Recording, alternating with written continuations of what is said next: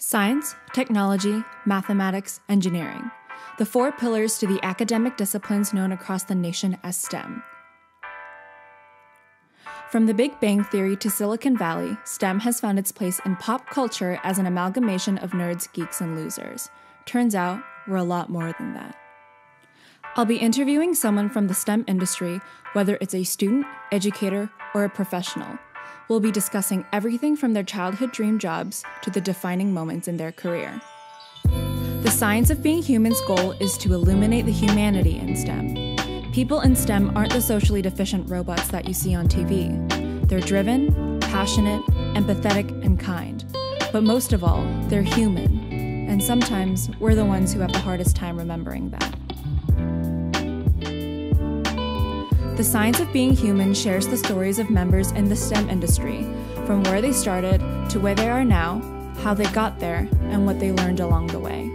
The show will also highlight the gender disparity in the industry and answer the question, so what do scientists really do? On this episode of The Science of Being Human, we're joined by Dr. Farisa Morales, a professor and JPL researcher. We discuss overcoming adversity, sacrifice, and building a community. From personal experience, I can say that she's an amazing professor and an incredible person. I can't wait for you guys to get to know her. So my name is Farisa Morales, or Dr. Morales. I work in 3 different locations. I have a full-time appointment at Moore Park College. I'm a professor in physics and astronomy. I'm also a part-time faculty at Cal State Northridge, CSUN, and I teach there also physics and astronomy. And I'm also an active astrophysicist at NASA's Jet Propulsion Laboratory in Pasadena. When you were younger, what did you want to be when you grew up?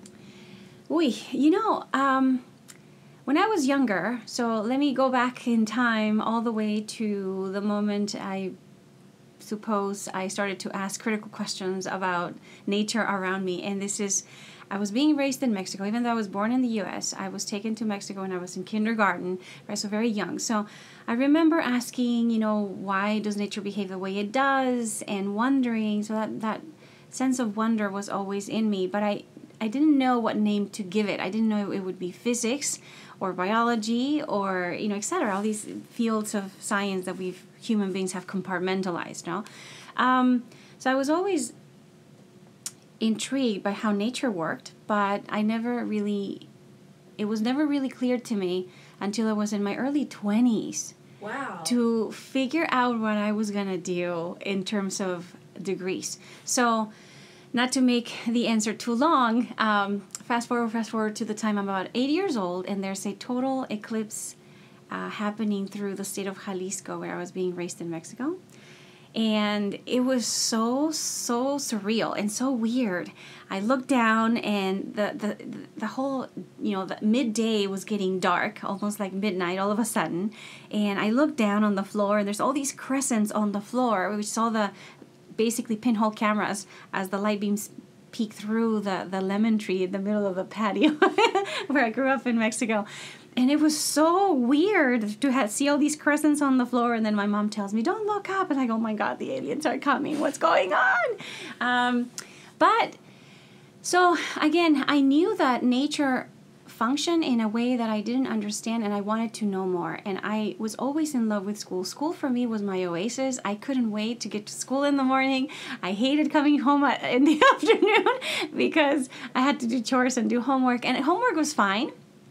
Homework I actually never complained too much about. So my mom knew that I was always kind of a weirdo, in that it was more like, can you stop doing your homework so we can do such and such and such? Like, no! My mom always knew that I would be also a teacher, because I had study groups at home, and I helped my brother.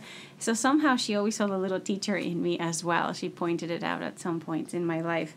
In any case, I came back to the U.S. as a teenager. I had no idea. My biggest concern at that point was regaining my language, regaining the culture, and being a teenager. So I get into my, adult age, early, 18, 19, 20, and all I'm thinking about is stabilizing my life here in the U.S. because my mom decides to go back to Mexico. So you see how my mom's a big influence in this whole thing. So as I stayed in the U.S. alone, I got married very quickly, and I had my first baby at 20 years old. And I was establishing a business with my husband, a printing shop, over 20 years ago. And we were making ends meet and growing with the business and having this first baby. So I was very busy. But I always knew that I had to continue or maybe give myself an opportunity to explore academia. And the second baby came later, a couple years later. So I'm 22 years old. I have a second baby. The business is doing fine. And it's doing well and stable such that I think, it's about time. Now that these babies are here, it's probably time for me to go back to school. If you can believe that, right? So I take one of my babies with me to the Child Development Center at the local community college, which was Mission College at the San Fernando Valley. And I began exploring. It's like shopping. You go there and you take all these general education courses, and they tell you all this avalanche of courses you have to take in order to transfer and what the plans are, because I had no idea. There were no degrees in my family, right? So my mother studied up to high school in Mexico, and there was no talk ever about university or college in our family for whatever reason. And I didn't really know. So I found at, for example, Mission College, the platform on how academia works. And so in any case, now to answer the question, I didn't really know as a child what I wanted to do, but I knew that academia had a lot of answers, and I was very thirsty for that information my whole life. And so at the community college, I found answers, and I began exploring, and I also knew since little that I could do the math. I didn't know what for. I could do it. It was little puzzles. It was games. As long as you figure out the rules, you could play these games. And then, so math was always kind of like a little a game. And I started to take the math courses at college, and I got all the way to differential equations and linear algebra. And the counselor was asking, "What's your major?" And I'm like, "I don't know. I like everything." I was taking biology and physics and so on, and all the rest of the courses. I said, "Well, you need to be transferring, so you need to declare a major." And the counselor said, "Why don't you choose math? It's a very rare skill, exploited." And it's like, okay, I guess I'll declare math. And I applied to transfer. There was a a transfer fair that spring, and I applied to transfer. It was like the last year where applications were done on paper in 1999. And I applied to transfer to one university just because I was going to practice. Like, how do you fill out applications to transfer? I was in no hurry to transfer. I wasn't sure. I was just getting, the general education done. And I applied to UCLA as a math major, and I got accepted. And I'm like, okay, I guess I'm going. I should go. And so by that point, my youngest baby was already starting, 3 years old, was starting preschool, and my other one was starting elementary. I'm thinking, well, in the mornings, I'm going to be pretty, not busy, so I should go to school. And I embarked on, full-time math major at UCLA, and I found out I hated it. I was in my senior year at UCLA, and I hated it because all these puzzles had no meaning. I wasn't sure what I was going to do with all these things, right? Mm-hmm. Fine, you gain all these beautiful manipulations of letters and numbers, and so what? I needed meaning. And in order to do a math major at UCLA, they had two kinds. They had the applied math and the theoretical, and I had chosen applied math because it made more sense in my head just by the word. Mm-hmm. So for that, you had to take a few physics courses and biology and computer science and so on and so forth. And I had seen that physics was a lot more refreshing. Mm-hmm. It had answers to things, right? And so at this point, I'm discovering myself, and note, I'm 25 years old when I'm changing my major at UCLA from mathematics to astrophysics. Because I had taken physics, I liked it a lot more than pure math. Mm-hmm. And I took, out of personal interest, every quarter, I would take a class in something else, like paleontology, astronomy, whatever else, because I'm at UCLA. Why not, right? Mm-hmm. There's all these experts here. I took astro, and I totally fell in love. The language of mathematics was being applied directly through physics to explain cosmology and astronomical phenomena, right? And so that was answering questions of the universe. And I said, okay, this is going to bring me more to where I want to be, answering questions about nature. How did I get here? How common is this?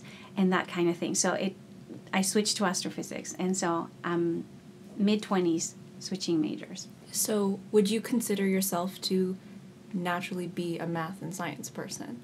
Yes. I think that some babies are born with the natural tendency. It's not something you asked for. You can certainly, I mean, it's not completely, that's something you wake up in the morning you can do completely, right? You need training. You need to build up these skills. But for some people, it's a little easier. And in my case, I was the alien of the family. Like, nobody really understands, even now, like how I got all the way to a Ph.D. in astrophysics and all the work that I'm doing. So I certainly still feel a little bit alienated from family, but obviously people are very proud. I think that some babies are born with natural tendency, and if we have it, then we should utilize it.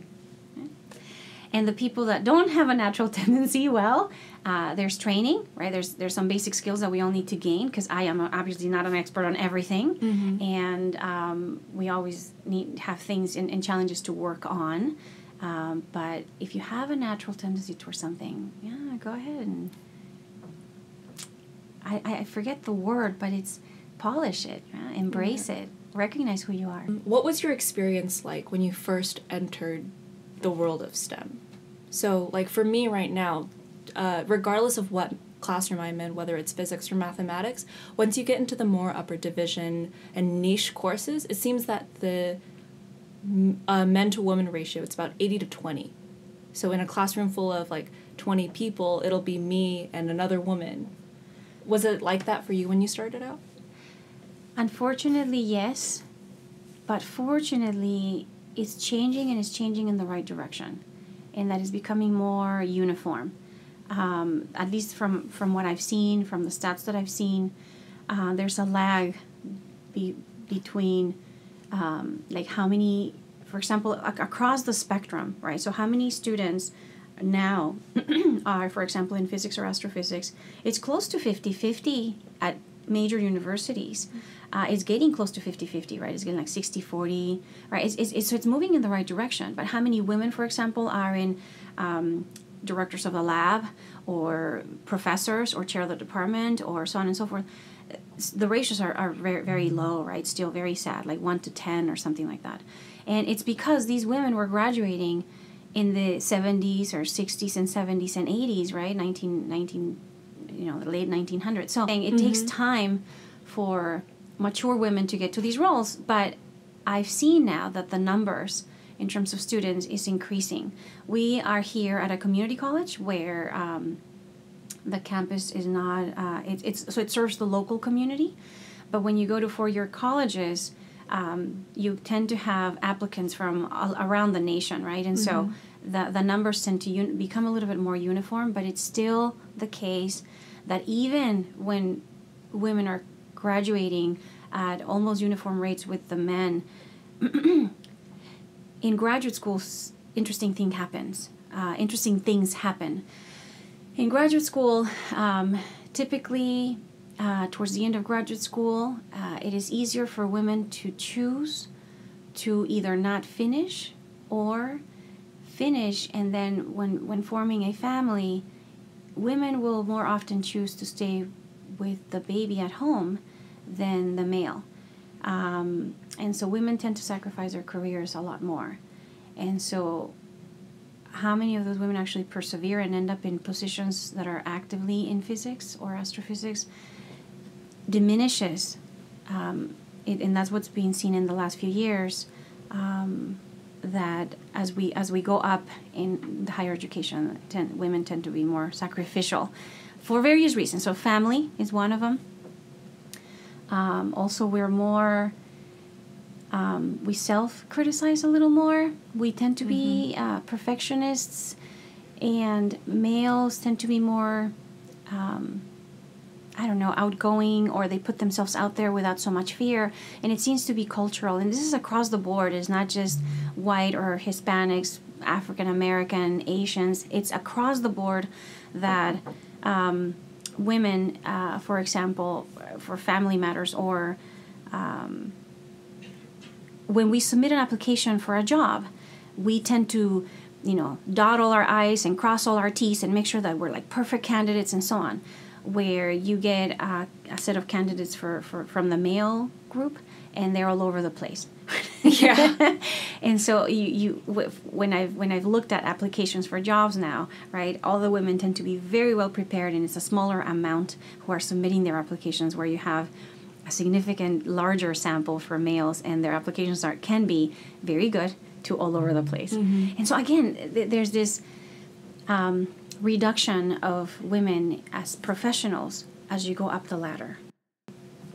So, but things have improved significantly, but what can people do in the industry to make this gender ratio better, whether it's at the undergraduate level or even in professional settings? What can people do in general? Well, I can look at myself, and I can say to myself, right, stick with it. Because by virtue of standing in front of a classroom, now starting physics students or starting STEM majors look at a female in front of the classroom, and so hopefully some of them can identify, right, the female or whomever. Also by being a woman of color, right, because I'm a Latina.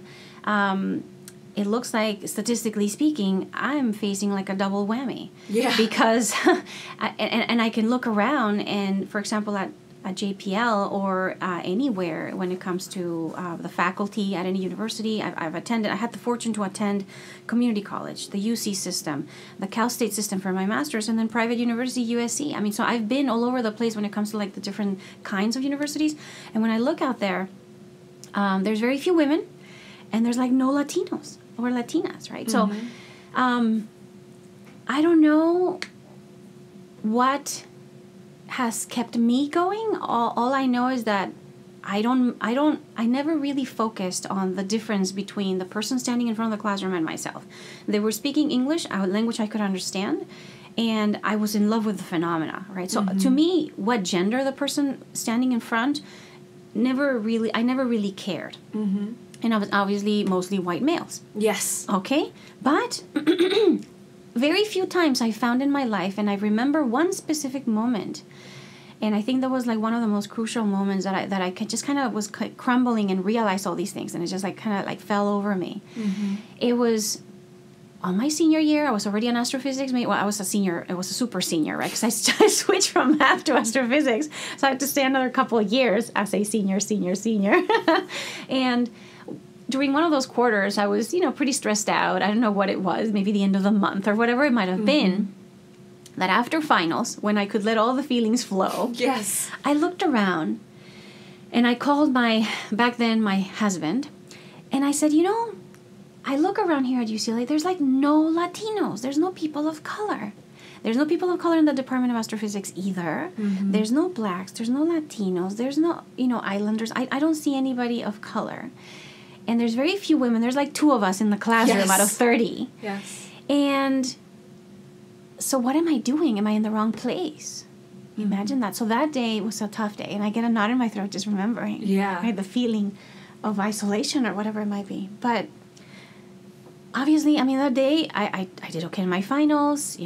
I kept up my grades and I pulled through. I remember that day, and again, I can feel it again. Yeah. But it's when you let it bug you.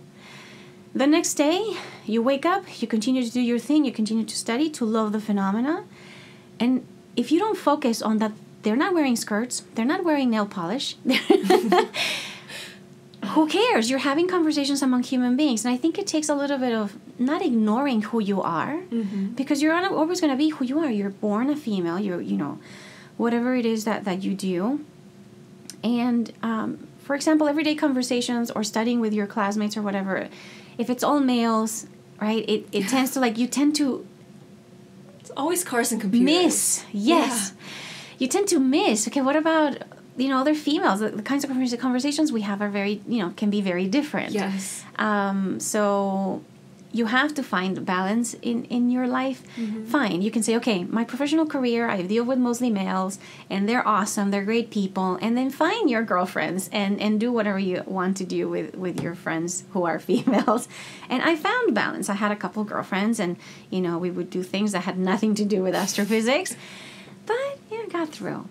So, I feel like there's this almost feeling of competitiveness between women in STEM.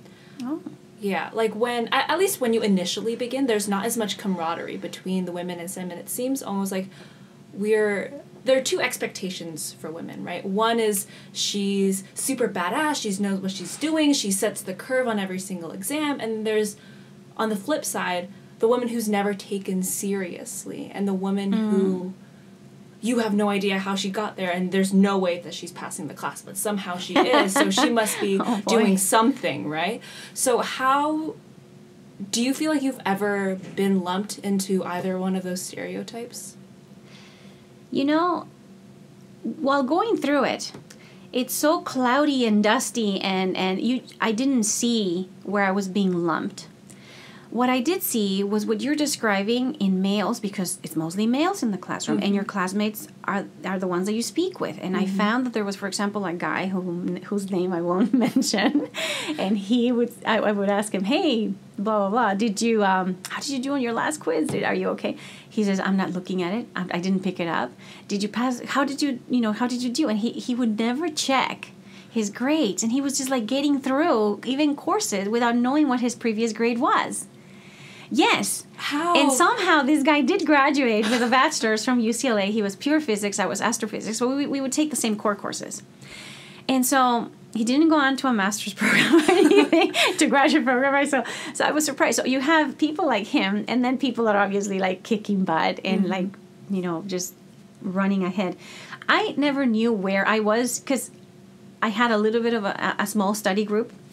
And I had already seen, guys that were like way behind or like totally scared of their grades or whatever. And I always kept myself up at a decent level, what I expected as a decent level. So it's either an A and rarely a B. And if I got a B, I was devastated. So I knew that somehow I was keeping up the work. And I thought everybody else had like straight A's. Or maybe this guy who never wanted to check his scores. I'll give you his first name. His last name is Justin. Justin never wanted to check his scores. Maybe he had pure A's. I didn't know, right? Because he never checked and he never wanted to share. And but I just didn't feel. Anyway, I never knew where I stood. Afterwards, after the dust settles, after you graduate and you talk to your colleagues and remember when and see where people are at and so on and so forth, then you start to hear comments about like, you were always ahead. We're kicking our butt. Blah, blah, blah. So they were telling me that I was, one of those like setting the bar. But I never felt it like that. When you're in it, I never felt that I was outstanding or challenging them or anything. I was always kind of like in a panic, right? I was always in a panic. Yes. I just needed to get that homework in. I needed to get to the next test. I needed to complete this. And I could never study with them as long because I had to go feed my babies, right? I could, guys, did you get started with the homework? Okay, you're going to do number 1, number 3. And so we would like distribute the homework problems and we could talk to each other and teach each other to cover more ground in such a short amount of time with those quarter systems and so on. And I did the same thing in graduate school, found a couple of people that I could work with because some of them are very friendly, but in the STEM fields, all right, you're going to find a lot of like nerdy people that the social skills are not necessarily all there. And so some of them want to be friendly, but they can't or they don't know how. So I kind of grew up in academia knowing this, that most of my colleagues keep to themselves. They're actually pretty happy to share stuff with you, but they don't really know how. But there's always a couple of people that are more willing to sit down with you and talk about these problems. So I think finding a little group to carry on with, it's always healthy, and I never really knew where I stood. Only a couple comments I've heard of after of my undergrad and grad years that I helped them keep up the good work and so on, but I don't know. The point is that, just try your best and see how it develops. And we are our worst critics. We are like our worst enemies. We need to just do what needs to be done and see what happens after. Let them be the judge. And even then, when I say them, I mean the professors. Yes. And the committee that will meet and deliberate on whether your dissertation is correct or good enough or so on and so forth. All these defenses you have to do as you get through graduate programs and so on. But even then, if they don't agree with something that you're doing, then there's other ways of finding out and consulting with other faculty and what can be done, right, to push your programs through your interest, your work, and so on and so forth. So you have to have some level of belief in yourself. And if you keep bumping against a wall and people keeps telling you, sorry, we can't do any more for you, we cannot do anything else for you kind of thing, then fine. But you cannot give up at the first failed exam, or at the first, you have to keep trying. You have to keep trying. Perseverance takes work.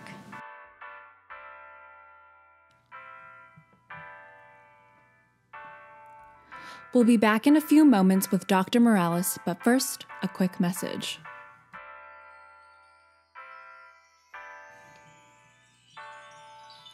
I wanted to start a little segment on this podcast called Science Spotlight, where I feature one of your stories and share a little bit of your experience. The first Science Spotlight feature is about Isa Montalongo. She's a biotech engineering major from Mexico.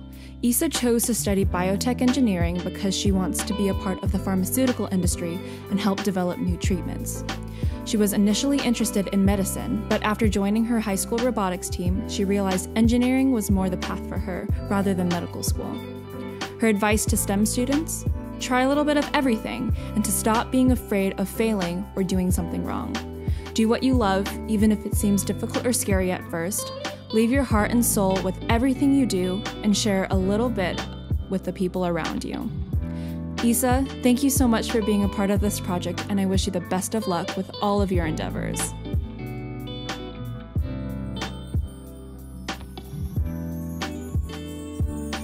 If you'd like to be featured on Science Spotlight, email hello@thesoulsearch.com with the subject line Science Spotlight. That's hello@thesoulsearch.com with the subject line Science Spotlight. Now back to the show. So on this track of idea of perseverance and failure, how do you define success? Oh my. I know, it's a pretty lofty question. How do I define success? You know what? I have a very limited view of the world because I've only lived in 2 countries. But when you travel around the world, you get a lot broader perspective of what a human being defines as success, right? For some human beings, it's like having a meal every day, it's success. For other people, having the 3 cars, your 3 favorite cars or whatever. So success is going to be subjective to the individual and their perspective of the world and their perspective of what it is that they value. So acknowledging that my perspective is limited. I've lived in Mexico, Latin America. I've traveled a little bit, not everywhere. Asia and Europe and here the U.S. and so on.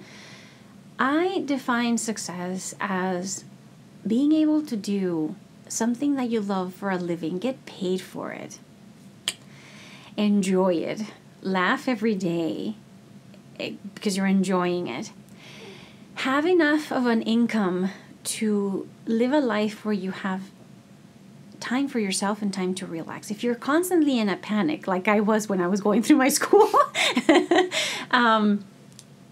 it's not healthy, right? Because you're going to make yourself sick. Your body is going to react. And so you have to, as a human being, recognize that we're multifaceted, that there's so many aspects to an individual that you don't just love, in my case, say physics and astronomy. I love other things. I love spending time with my children. I love painting. I love music. I love, going out in the wild, hiking or whatever. I love doing karate here and there and kicking someone's butt. I love roller skating, and I love going to the beach. So if you can find balance among all these things that you love to do, and you're able to do it with some decent income, and plan for retirement and so on and so forth, I call that successful. So I'm living a stage of my life now after 13 years of academic investment and several years of teaching and polishing my skills to be someone in the classroom, own that classroom, and share something with people, brand new students, brand new minds coming up, inspiring somebody to take on and continue to push the boundaries of human knowledge. And then spend some time by myself and do other things and enjoy my partner and my kids and so on and so forth. I call that success. Oh, that sounds so far off from where I'm at right now. Because right now I'm in that state of panic. Yeah.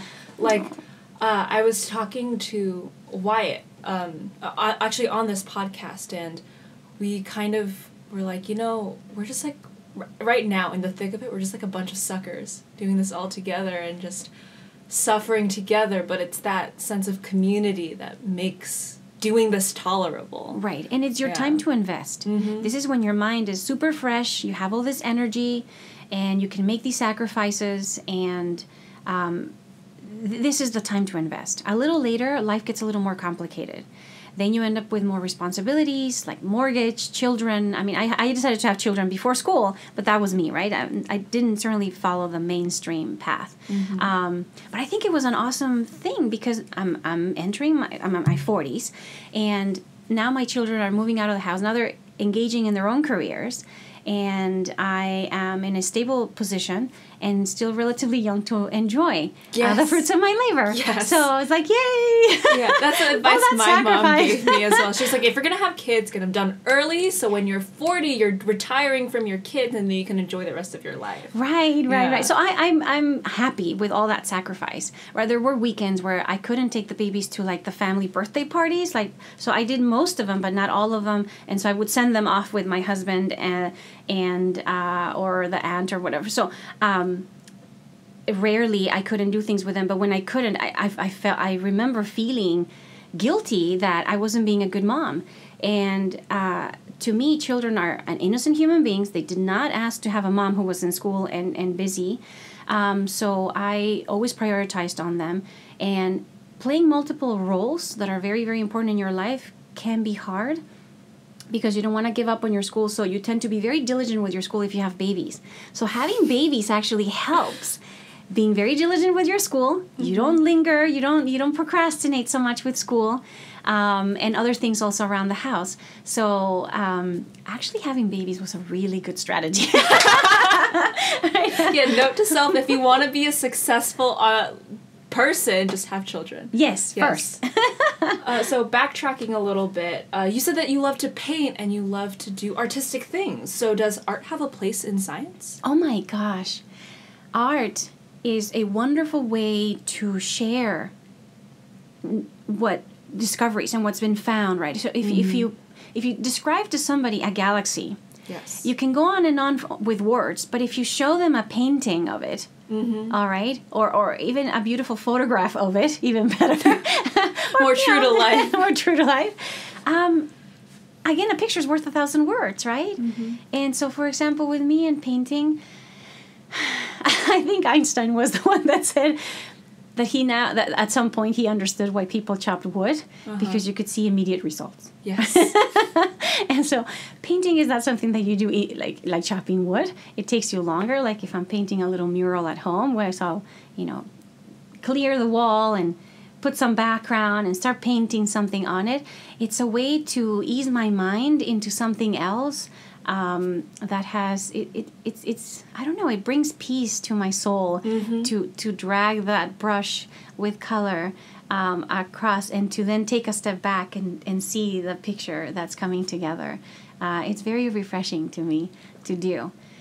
As an educator and someone who loves art and both science, do you believe that an holistic liberal arts education is necessary for students in STEM? Yes, I do. I hear the complaints of all my classmates behind me when I say, you know what? When we're getting exposed to a general education and people say, I hate this, I don't want to take that course, I don't want to know about history, I don't want to know about philosophy, what does that have to do with my STEM major, for example, or vice versa? Yes. Right? People that just want to focus in history and they don't want to take any math or whatever else. It makes you a well-rounded human being.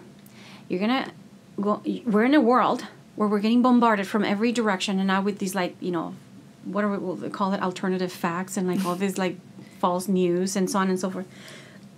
How are you going to be a critical thinker in life when you receive news and you say, well, that's physically impossible, right? I mean, you just have to have some way of seeing the world filtering what's true and what's not true.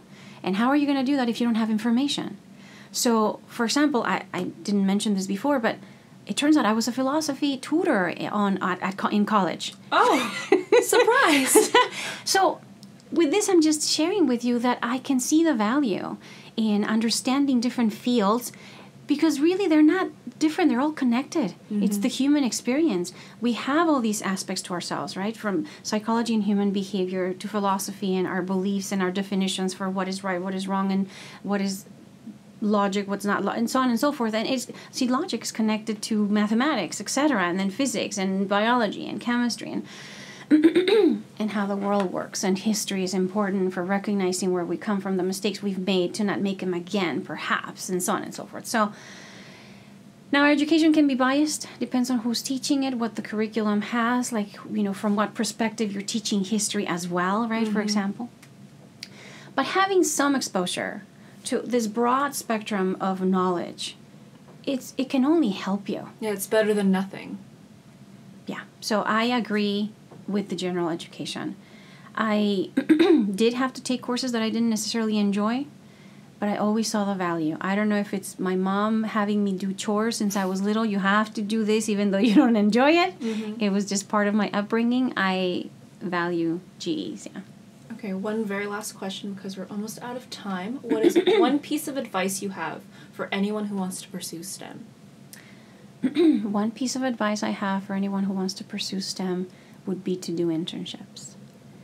Internships are a reality check, what we call in space exploration ground truthing, right? So if you take a satellite to Mars and you can take all the pictures you want, right? But it's not until you land something on there that you can do ground truthing of picking up a piece of dirt, actually, pulverizing it and seeing with a mass spectrometer what it really is made out of. You can remotely do lots of sensing, but until you're there, you can actually sense these things with higher accuracy. So doing an internship in education is so important because now you get yourself in a situation where even if you're not doing so much, you're hearing the language, you're in that environment, and you can test whether that field is for you or not. Do you have anything else that you want to share with this audience or any final closing words? Nothing new that I want to add other than emphasizing that exposing yourself to internships, getting your feet wet and your hands dirty is a way to recognize where that field is for you or not. And also when you're doing internships, do more than one, right? Because you may end up working with different people under different environments. And yeah, get yourself out there. Don't be afraid of choosing a major. You can always switch. And it's getting late for what, right? You're getting old for what? Mm-hmm. Just keep exploring. Make yourself happy. Find out who you are and keep pushing.